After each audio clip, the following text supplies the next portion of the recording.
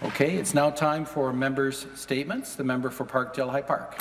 Thank you, Speaker. Today, on National Day of Action on the Overdose Crisis, we commemorate the over 10,000 lives lost across Canada since 2016 from the poisonous drug and overdose crisis. I want to recognize the tireless work of harm reduction and healthcare workers working the front lines of this public health emergency. They have steadfastly led the way, providing healthcare overdose services that have prevented the deaths of thousands of people because governments have failed to do so. Make no mistake, Speaker, this crisis has escalated due to government inaction and has become a public health emergency because both Liberal and Conservative governments have shown that they do not value people who use drugs. Instead, people are criminalized. But not everyone is criminalized equally. Drug prohibition is rooted in racism. Black, Indigenous and racialized people and those living in poverty suffer disproportionately in terms of incarceration rates and overdose deaths.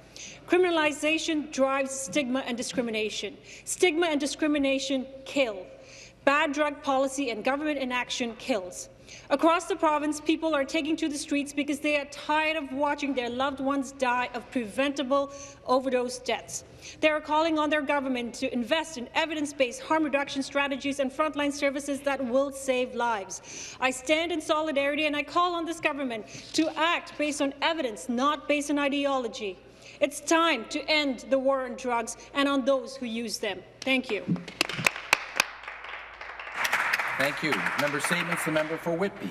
Thank you, Speaker. And I'm pleased to highlight the Durham Wellness Hub at Durham College in Whitby, launched by Durham MP Erin O'Toole. The hub will help connect people seeking mental health support to the dozens of local services offered in the region of Durham, Speaker. The Durham Wellness Hub is an online space linking youth and parents with mental health resources and supports within Durham region, informing the community on mental well-being. Speaker, many families, young people and seniors face enormous difficulties navigating the system, and this new hub makes it a one-stop shop.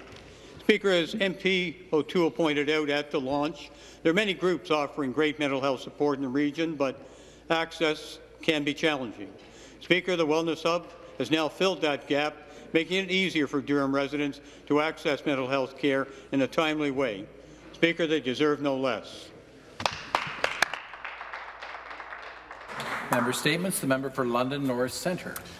Thank you, Speaker. Over the last several weeks, I've heard from hundreds of Londoners over email, phone, and at the doorstep about their opposition to this government's cuts to education. There are schools in London North Centre that are currently at more than 100% capacity, including Eagle Heights and Stony Creek Public Schools. But instead of addressing overcrowded classrooms, the government's 2019 budget actually cuts over $1 billion from our education system. This will lead to even larger class sizes where students can't get the help they need. These cuts will hurt young students like Audrey. Audrey loves school, but struggles to meet her grade expectations for reading and writing. She's able to succeed, however, because she has a teacher that takes the extra time to ensure that she progresses. Audrey's mother, Ashley, worries that removing class caps on class sizes will deprive Audrey of critical mentorship opportunities. Speaker, we can't afford to let Audrey and kids like her get left behind. Ontario can build a world-class public education system, but first, we need a government that will stand up and champion our students. Thank you. Thank you. Member statements. The member for Oakville. Thank you, Mr. Speaker. April is Be a Donor Month, an effort by the Trillium Gift of Life Network to raise awareness of the importance of organ and tissue donation and transplantation. We should encourage all our constituents to consider registering as an organ and tissue donor. Hear, hear. In Ontario, CEO Ronnie Gafsey and her team at the Trillium Gift of Life Network work hard to support those in need of life-saving transplant. Over 1,600 Ontarians currently await a life-saving organ transplant, and every 3 days in this province, someone dies a preventable death waiting for a transplant. In my riding of Oakville, there are currently 21 patients on a waiting list for life-saving organ donation. According to the Trillium Gift of Life Network, more than 85% of Ontarians are in favour of organ donation, though only 1 in 3 Ontarians have actually registered that consent. The average registration rate in Ontario is 33.4%. Ontarian lives are at risk, and this must be improved. By registering to become a donor, you have the power to save or change somebody's life. Registration for donation is convenient and easily accessible. Simply register online at beadonor.ca or visit any Service Ontario location throughout the province and talk to your family about this important life-saving decision. I would encourage all of my legislative colleagues to consider helping raise awareness of this important life-saving gift of life. Thank you very much, Mr. Speaker. Well said, Steve. Very good. The member for Kitchener Centre. Thank you, Mr. Speaker. I've written another letter to the government. Dear government, have you heard? The ONDP now has an official Black caucus. And guess who's the chair? It's me. I can't even remember the number of times that I have stood in this House and asked that we confront anti-Black racism and that we do so on a systems level. And friends, this new role is both exciting and a little daunting because it means rethinking the way that we create policy. It means thinking in a new way about the legislation that we pass, and it means being ready to talk about Black people.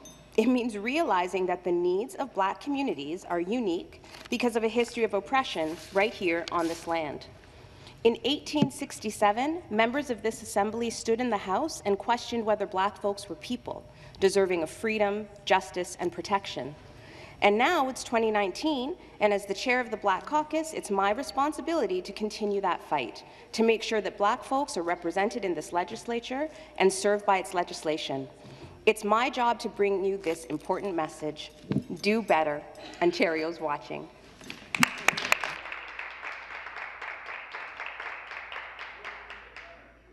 Thank you very much. Member statements. The member for Stormont, Dundas, South Glengarry. Thank you, Speaker. Yesterday, I had the pleasure of attending the Lieutenant Governor's ceremony to present the Ordre de Pléiade Medal, bestowed upon one of my riding's finest, Francois Bassinet. This intentionally recognized award honours those who have distinguished themselves through their service to French-speaking communities. In addition to coordinating the construction of Cornwall's Monument to Francophonie, Francois has been a recipient of multiple honours for his educational and cultural commitment, like in 2014, the Order de Francophonie to Prescott and Russell. In 2017, the prestigious Camarade de Son Associé Francophone and the Cornwall Regional Promenade d'Honneur. And in 2018, the Richelieu de la Francophonie, a lifetime educator from Les Citadelles School to the presidency of the Eastern Ontario Catholic District School Board. Francois serves as an ambassador to all Franco-Ontarians through his promotion, education, and preservation of French language and culture in Cornwall and area. Francois is the husband of Colette for 46 years and a father and grandfather, and a man who embodies the spirit and community of the people of Stormont, Dundas, and South Glengarry. Salutations. Congratulations. Thank you, Speaker. Member statements. The member for Brampton Centre. Thank you, Speaker. It's an honour to rise here today and share that in Brampton Centre we had our first ever Youth Council meeting this past Friday. It was a great turnout. We had 12 youth from across the riding participate in our first ever Youth Council meeting. In the council meeting, young people raised concerns about this government's direction and the cuts that they were making to the education system and our healthcare system in Brampton. Young people raised concerns about crumbling schools, packed classrooms, and the fact that they weren't getting the same opportunities as the members that are sitting here today. They're very concerned that their next generation is not going to have the same economic opportunities and educational opportunities as all of us once did. Many young people in Brampton Centre are also concerned about the cuts to our healthcare system. While we have one of the longest waits in the province in our Brampton Civic Hospital, many young people are concerned that in addition to those wait times, they aren't able to access vital mental health services. They're also worried that in addition to those cuts, that they aren't going to get the supports they need in the classrooms when they try to access their guidance counselor or their teacher for those mental health supports. They wanted this government to do better. They wanted them to listen to the voices of young people across this province who are raising and sounding the alarm bells, and they are concerned about the direction we are taking this province. They're concerned about the future of this economy, and they want this government to ensure that their voices are heard and reflected in the legislation that is being created here. Thank you. The member for Flamborough-Glanville. Thank you, Mr. Speaker. Mr. Speaker, I rise today to raise awareness of Advanced Care Planning Day in Canada. It's a reminder that we all may face difficult medical decisions, and there may come a time when we can't communicate or make decisions for ourselves, either in an emergency or in the latter part of our life. We have to choose someone who can do that for us, a substitute decision maker, often a family member, someone with whom we trust, often someone with shared values. Advanced care planning is more than talking about whether or not we want certain treatments. It's about helping our substitute decision-makers understand why we would make certain choices about our care so that they can do what's right for us. Take a few minutes today and talk to a loved one about what matters most to you, and make sure you have a substitute decision-maker who can speak for you when you simply can't speak for yourself. Hospice Palliative Care Ontario is at Queen's Park today to help MPPs understand advanced care planning and to help us inform our constituents about the importance of those crucial conversations that will guide our caregivers as we age. Hospice Palliative Care Ontario and its members have been driving quality, value, and true partnership in palliative care in Ontario for over 35 years. Hospice is health and social care that is working and working well. Thank you.